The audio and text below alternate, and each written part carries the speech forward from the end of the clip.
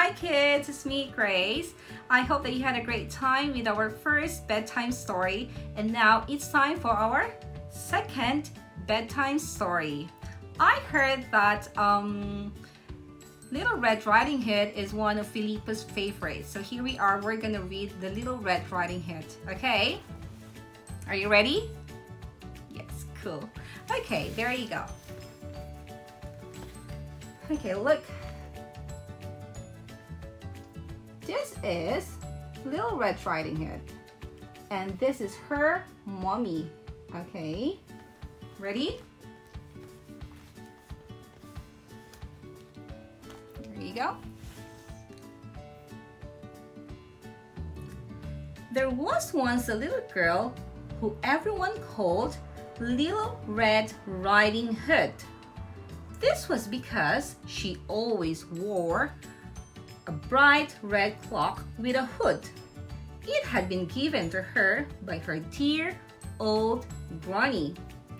One day, Little Red Riding Hood's mommy asked her to take a basket of cake to her grandmother. "Oh, poor granny isn't feeling very well," she said. "This should make her feel much better." So Little Red Riding Hood was very happy to visit her granny, who lived in the woods. But her mother warned her to be careful.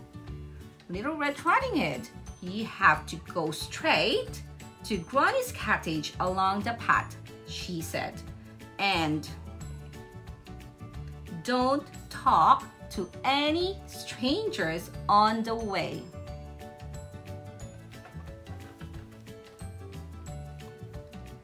Little Red Riding Hood set off through the woods, skipping along the path.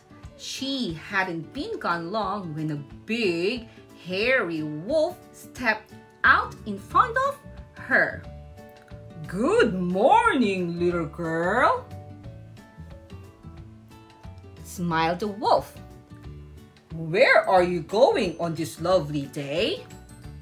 Little Red Riding Hood felt scared, but she tried to be polite. "I'm taking this basket of cakes to my granny," she said. "Oh, how nice," said the wolf, his eyes gleaming. Ooh. "Now, tell me, where does your granny live?" So Little Red Riding Hood told the wolf where Granny's cottage was. Oh dear.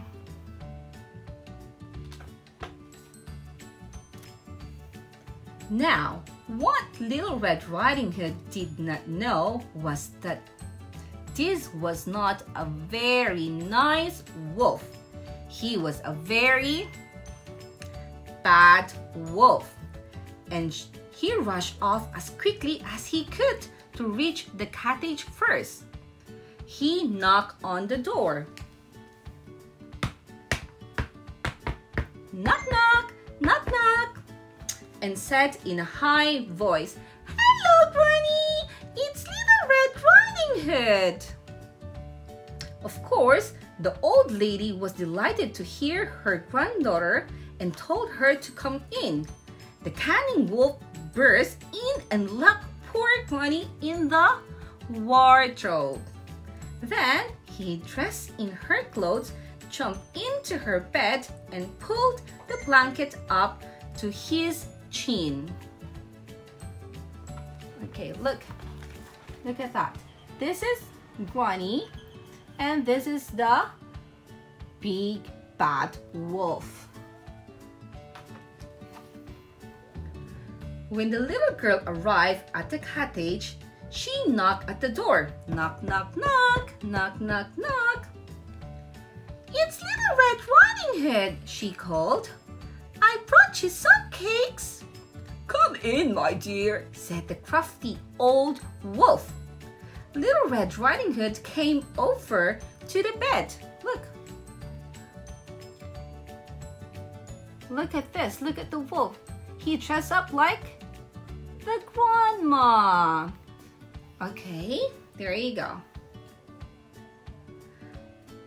Little Red Riding Hood came over to the bed. She couldn't help noticing that Granny looked a bit strange. Granny, what big eyes you have?